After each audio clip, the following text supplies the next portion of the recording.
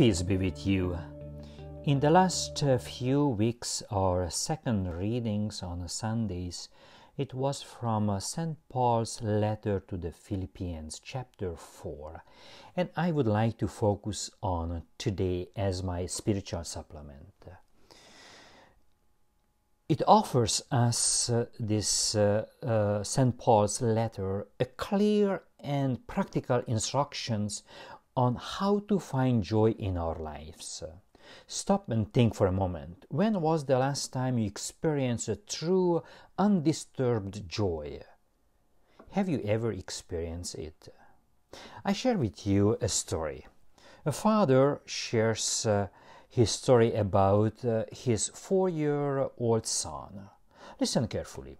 He said he and his son were out walking when they found a small rubber ball, the kind you get from a cheap vending machine. His son asked if he could keep the ball, and the father said yes. And the father says, when I told my son that he could keep the ball, he looked up at me very excited and said, "This is the best day ever." Then the father said, and at that moment I hated everything about being an adult. I know what he meant. Why is it so hard for adults to find joy like that kid? When was the last time you got excited over someone giving you a small rubber ball?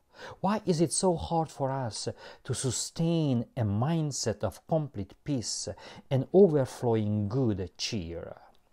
Catholic spiritual director Frederick von Hugel says that when candidates are considered for sainthood, they are examined for evidence of joy. Because, he says, there is no such thing as a sad saint. Think about that for a moment. There is no such thing as a sad saint. I am sad to say that if evidence of joy is one of the criteria for sainthood, then don't know if some of us would make the cut.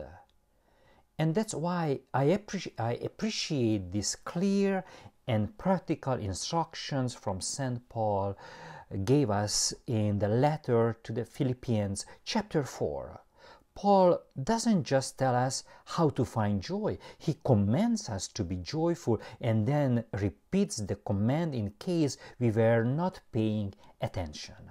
St. Paul writes, "Rejoice in the Lord always. I will say it again, rejoice." Notice, he tells us what to do. Rejoice. How to do it? In the Lord. And how often to do it? Always. And he says there are 3 essential steps to take us from where we are now to a life of rejoicing. The first step is to replace worry with trust in God. St. Paul writes, "Rejoice in the Lord always. I will say it again, rejoice." Then he tells us how you do that. Let your gentleness be evident to all. The Lord is near. Do not be anxious about anything. Did you hear that? The Lord is near. Do not be anxious about anything. Wouldn't that be great? Do not be anxious about anything. But how do you do that? It is difficult because our minds were not made to be empty. We experience thousands of thoughts each day. And unless we are a very special person, some of those thoughts are not pleasant ones. How do we go about choosing only positive thoughts? In the last year, the most popular verse in the Bible was exactly St. Paul's letter to the Philippians, chapter 4, verses 6. Don't worry about anything. Instead, pray about everything. Tell God what you need and thank Him for all He has done. Ask yourself this question. If there is a God, and if that God is all-powerful, and if He is the embodiment of love, Then, what in the world do we have to worry about? Worry comes from two sinful beliefs.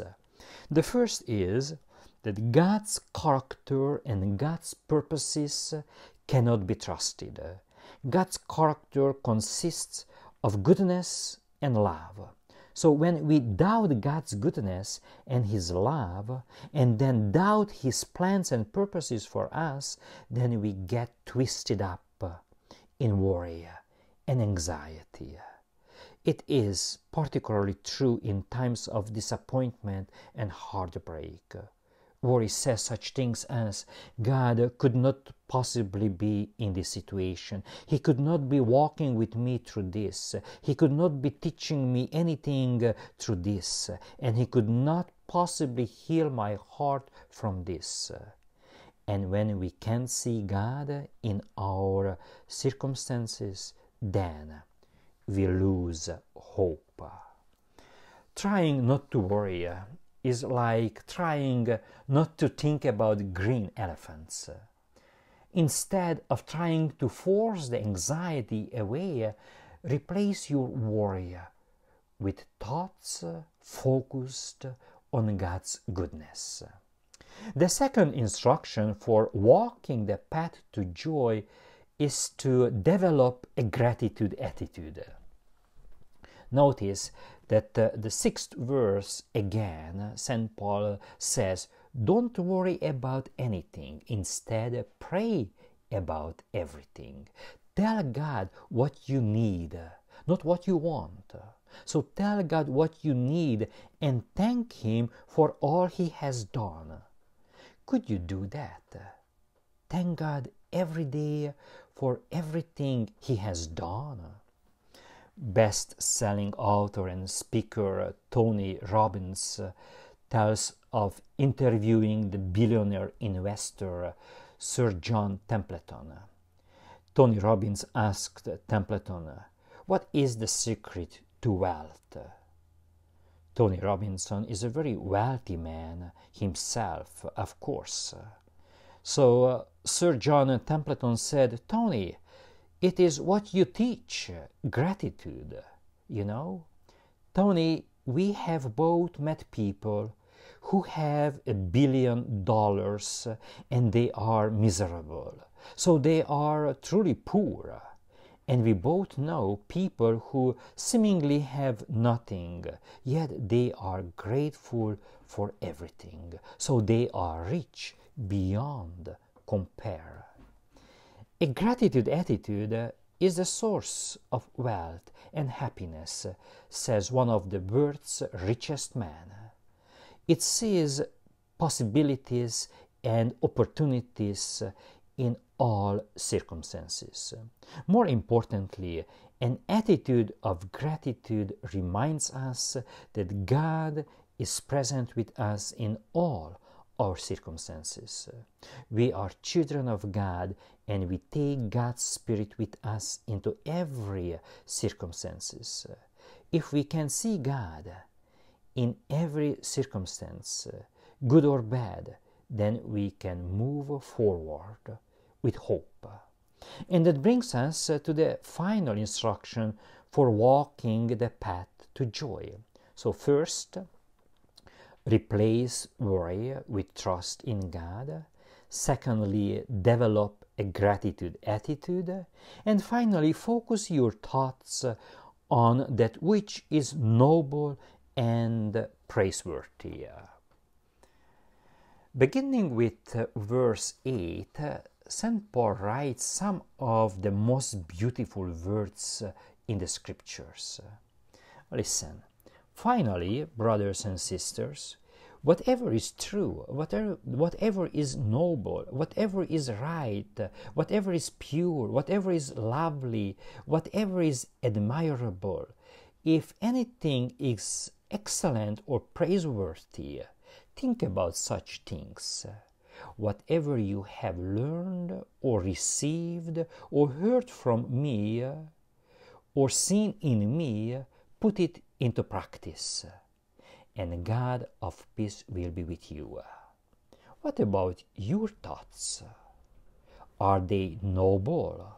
Are they pure, excellent, or praiseworthy?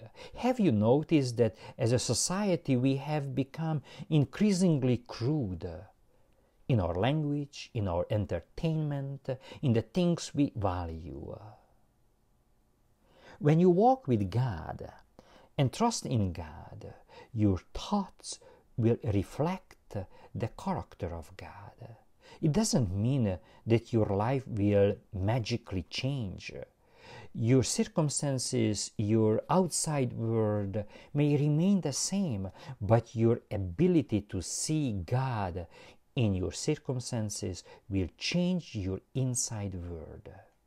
And that's where joy comes from. So when we walk with God, we are able to take a big picture view of our lives. We are able to replace worry with trust in God, choose a gratitude attitude, and focus our thoughts on those things they are noble, pure, admirable, excellent, and praiseworthy. And the result is joy. May God bless you.